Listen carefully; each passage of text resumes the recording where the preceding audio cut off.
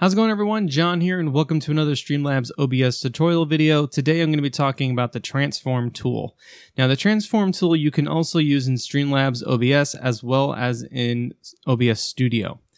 Now, the way that this works is once you have all your sources and you want to try to manipulate the source, you just highlight the source by clicking on it. Make sure it's not locked. If it has a little lock symbol, just go ahead and click on the lock symbol to unlock it. And what you're going to want to do is right click and go up to transform. So when you right click on the source and you go to transform, you're going to see all these different options. So let's go over each one of these options. So edit transform on the first one here. This allows you to see the position of it. It allows you to see the size, as well as being able to rotate it in cropping. Now, cropping basically means that if I was to go and take this 0 and give it 50, now you can see that it got rid of the top, but now it leaves this gap at the bottom. So if you're wanting to get rid of, say, like black bars on a game that's really old, then you can do the cropping feature, and there's actually a filter where you can actually do the cropping, but you can do that in the transform as well. But for this video, we're not going to go over cropping. That's going to be something you guys will learn about later on, but it is a filter you guys can add. Now, if you wanted to rotate, you can definitely do that by rotating things around. Same thing with counterclockwise. And you can also adjust the size too. So you guys mess with that. You can mess with the positions. And if you don't like how everything is, you can hit reset and then it'll put everything back to the way it was.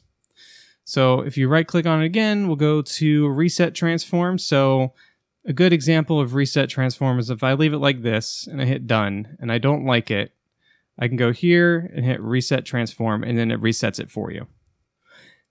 Another thing also is stretch to screen and fit to screen. They pretty much do the same thing. And essentially, when you first bring in your photo or your source or whatever, it might be something like this or a little bit smaller or larger.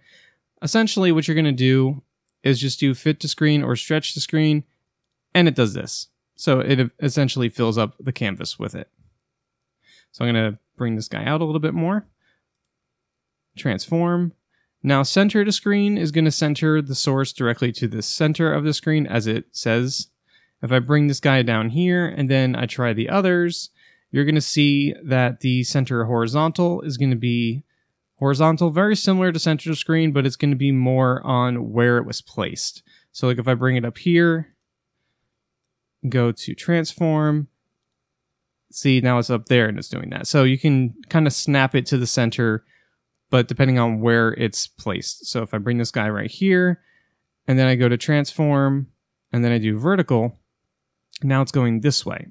So wherever this guy is lying this way is where it's going to go. Now, you guys can see I'm constantly right-clicking inside the box to get to transform. That is another way to do it too, versus constantly going down here. Now, for flip vertical and flip horizontal, it's very similar to when you were inside the edit transform. It's just right here, and then same thing with the rotate. So if I flip it here, or actually, let me make this guy a little bit smaller. And then if I do this one, or if I flip this guy this way, and so on and so forth, like, that's pretty much how it works. Now, you guys can do this for pictures, you can do it for text, webcam, capture cards, games, you know, pretty much any source that I can think of should be able to use the transform tool. Now, if there is something that doesn't use a transform tool, let me know in the comments, but for the most part, I don't think I've ever ran into anything that I've personally been using for streaming that couldn't use the transform tool. And there's a lot of different types of options here in the properties of the actual sources and everything like that, but I won't be covering those in this video. I just wanted to go over the transform tool. It's a very useful tool, and it can really help you guys out with getting things where you want it to be placed, and that's why I wanted to share with you guys today. Now, I did tell you that there are filters, and filters are something that I will be going over in a different video and everything, just because there's quite a bit of different filters that can also really help you guys out as streamers. But if this is your first time here and you're enjoying this video, be sure to go ahead and give it a thumbs up. If you're new to streaming, or if you're wanting to learn about streaming, I have a whole entire channel full of videos to help you guys out with that, so be sure to go ahead and take a look at the content on the channel. And if you guys want to ever talk to me outside of the YouTube space, I'm also live every Monday, Wednesday, Friday over on Twitch, and I have a Discord, and I'm also on Twitter, so feel free to reach out to me there as well. But thank you so much for watching the video, and I look forward to seeing you guys in the next one or during a live stream. But enjoy your streams, and hopefully this video helped you out, and I'll catch you guys soon.